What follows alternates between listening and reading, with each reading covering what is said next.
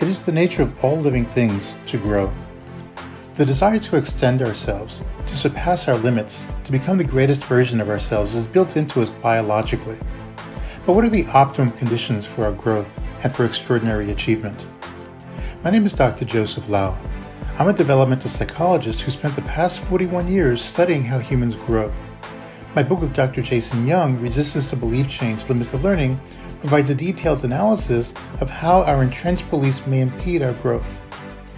What I have discovered as a scholar and as a human being is that several conditions are necessary for optimum growth and extraordinary achievement. First, our basic physical and emotional needs must be satisfied. Now, having said that, I will admit that it is possible to achieve great things when we're hungry, scared, or out of breath. But these basic needs are so powerful that they forcefully attract our attention, and it takes extraordinary effort to overcome them. This is why great achievement is much more common when these needs have been satisfied than when they have not. Once our basic needs have been met, the most important thing we must do to achieve great success is set clear goals. We have to know where we want to be before we can figure out how to get there. Everything that is to come depends on this, and so it's vitally important that we select wisely. If we want to reach the highest levels of achievement, we should select a goal that ignites our passion. We'll know we've made the right choice if we wake up in the morning eager to act on that goal, and it's a constant focus of our attention throughout the day. Extensive psychological research has shown that the more passionate we are about a goal, the more we focus on it, and the more ardently we'll pursue it, and the more effectively we'll learn what we need to do to achieve that goal. Selecting a clear goal and everything else that is to follow will be a lot easier if we have a clear mind. But having a clear mind can be quite a challenge in these modern times.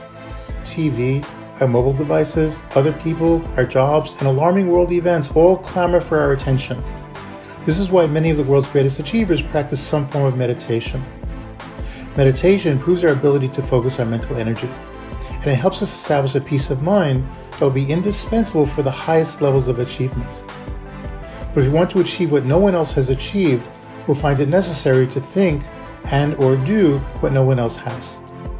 Here again, meditation can help. This is because meditation helps us see reality more clearly. It helps us look at what everyone else before us has looked at and see what no one else has seen.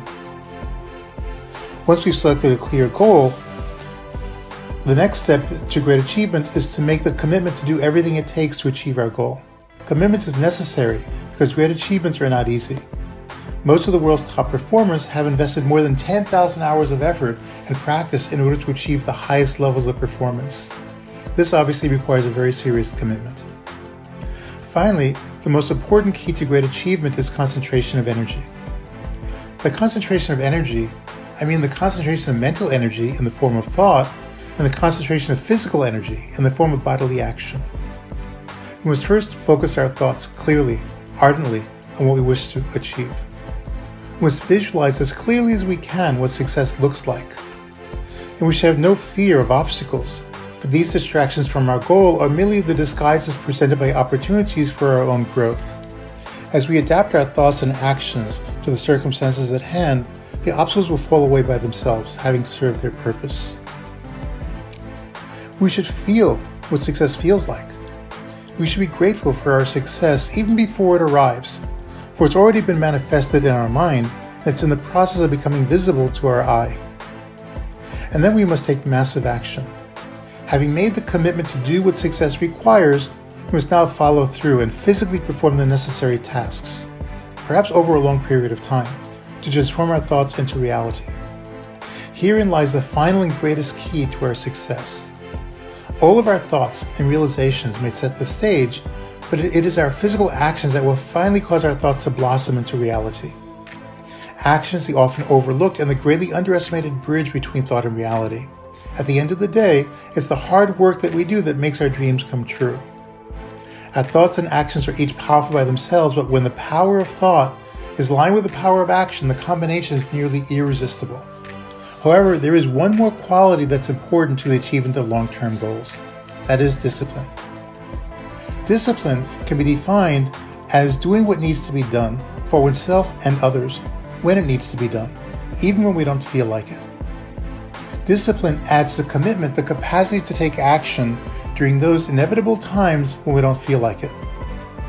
When I was working my doctoral dissertation at Columbia University, there were times when I wanted to wait for the right amount of inspiration. But when inspiration took too long to arrive, I found it necessary to go ahead and do what had to be done anyway, even without the inspiration.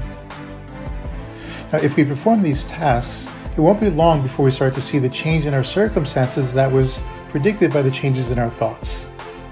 One of the ways we'll know when we're making progress is that we will be attracted to, and will attract to ourselves others who share our interests. If we're wise, we'll collaborate to our mutual advantage. In the process, each of us will achieve just what we need at that particular point in our development, and what neither of us could achieve alone. One of the reasons I find this so fascinating is that the history of humanity shows that when a group of like-minded people pool our energy and resources to achieve a shared goal, there's almost no limit to what we can achieve.